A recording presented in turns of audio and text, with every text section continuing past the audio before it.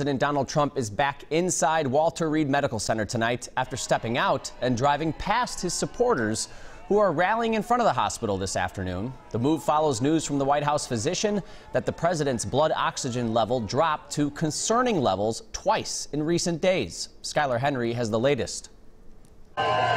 Wearing a mask, President Trump drove past supporters gathered in front of Walter Reed Medical Center. I'm not telling anybody but you. He teased the surprise visit on Twitter and suggested he's learned a lot about COVID-19. I learned it by really going to school. This is the real school. This isn't the let's read the book school.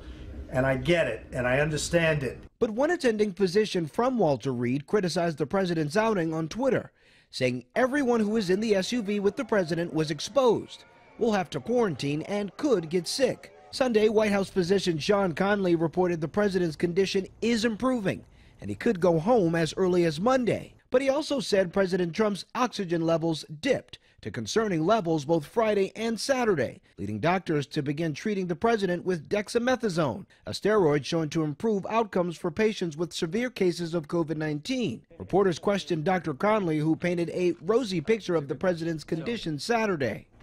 I was trying to reflect the upbeat attitude that the team, the president, that his course of illness has had. Democratic Senator Chuck Schumer called on the president to be fully transparent about his health as a matter of national security. When it comes to something as vital as this, the health of the president, the health of the people around him, we need to know the whole truth and nothing but the truth.